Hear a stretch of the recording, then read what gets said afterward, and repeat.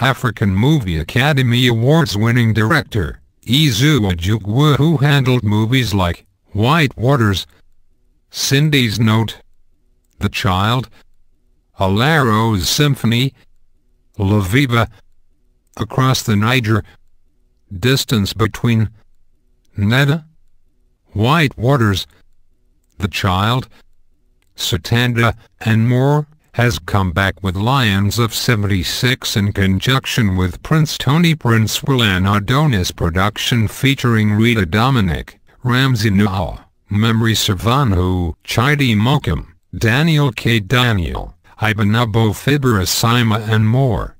The highly anticipated upcoming movie is about the 1976 coup and assassination of one-time Nigerian military ruler General Murtala Mohammed era.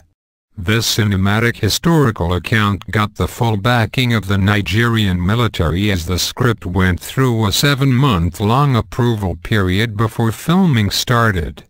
Check out the trailer below.